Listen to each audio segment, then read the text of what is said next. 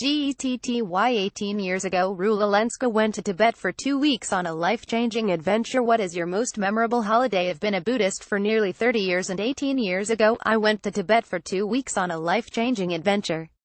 We started in Kathmandu in Nepal and finished in the city of Lhasa. We covered more than 600 kilometers with a combination of four-wheel drive vehicles, walking, trekking, public transport and flying, but the altitude made the trip physically challenging.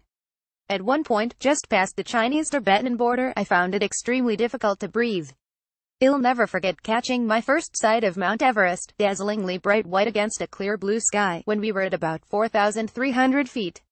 It was breathtaking, as was the vision of hundreds of ornately dressed Tibetan pilgrims at the Tashilhunpo Monastery, a beautifully sacred place whose golden Buddha is the largest gilded statue in the world.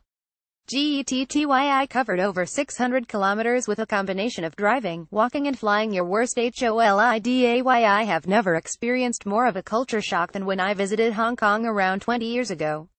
I went to some of the outdoor markets and, as a huge conservationist, it was distressing to see the inhumane conditions of many of the animals.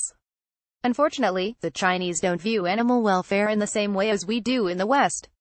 A couple of years ago, I visited the Galapagos Islands, which was life-changing in its own way.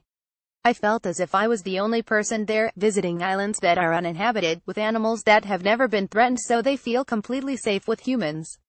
It was a truly stunning experience. GETTY a large bull elephant against a Kilimanjaro backdrop. I'll never forget catching my first sight of Mount Everest. Rula Lenska. How do you spend your time on holiday? It depends on the holiday. Kenya is one of my favorite places, and when I'm there I'm intent on seeing and doing as much as possible. I enjoy a safari much more than lying on a beach with a book. Of course, I love relaxing in the sunshine, but on a journey like that it's not my priority. I also enjoy a nice strong drink and watching the sun set over the Indian Ocean, and either do crossword puzzles or have a few drinks with friends. Getty stock from Tuscany. Rula brought back bottles of extra virgin olive oil. Best book. My favorite books are autobiographies, historical thrillers and ghost stories. I highly recommend Bring Up the Bodies by Hilary Mantel, the sequel to her brilliant Wolf Hall, which concentrates on Oliver Cromwell's role in the downfall of Anne Boleyn. It's a gruesome read for a holiday, but, historically, it's incredibly true to life. You feel like you're smelling the smells and being part of history at that time. Best souvenir. I bring back some sort of keepsake from every country I visit, to such an extent that my house is like a warehouse and it's a shrine to wildlife.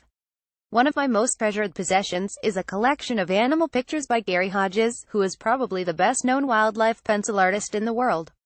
His pictures of elephants, tigers, giraffes, polar bears, orangutan and gorillas are like mementos of all my travels.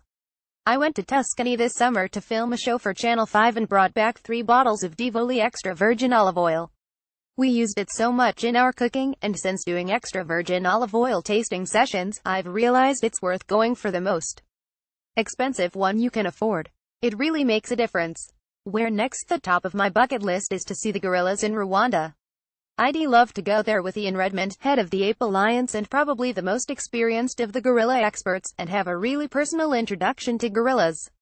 I'd also like to return to China to visit bears rescued from the bear bile farms there and in Vietnam. Rula Lenska appears on A Celebrity Taste of Italy, Fridays, at 9 p.m. on Channel 5.